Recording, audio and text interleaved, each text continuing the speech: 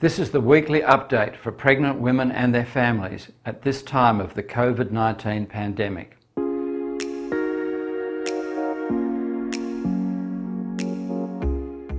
There are two new areas that will be briefly covered in this presentation. First, if you're not pregnant but thinking of becoming pregnant, should you delay? In other words, is it safe to embark on pregnancy now? The answer is yes. You should feel entirely safe to become pregnant.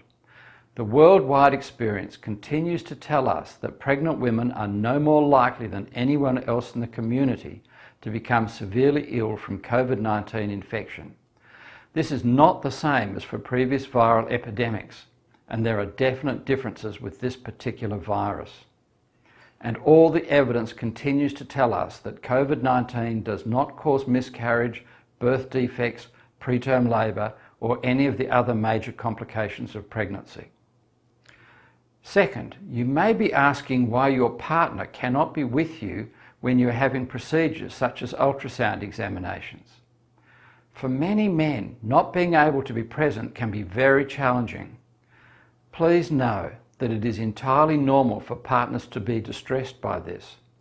Not only because making a family is one of the most wonderful and enthralling moments in our lives, but also because many of us have strong instincts that make us feel a need to protect our loved ones, even more so when she is pregnant and during the threat of this pandemic. But please be reassured, the reason to limit the number of people being allowed into small rooms is for social distancing to prevent spread of infection. Many people who have COVID-19 do not realise they are infected, and so universal precautions are needed. As soon as it is safe to do so, this restriction will be lifted. At the time of this filming, Australia and New Zealand are having great success in flattening the curve and preventing new infections. We can now expect gradual lifting of many of the social restrictions that have impacted our lives.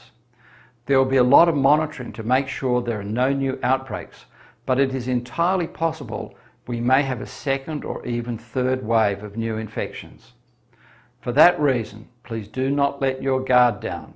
Keep your social distances, wash your hands frequently, and don't forget to have your flu and pertussis immunisations.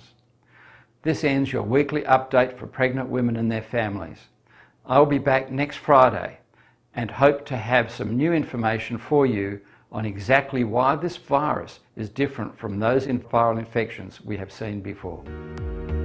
Thank you.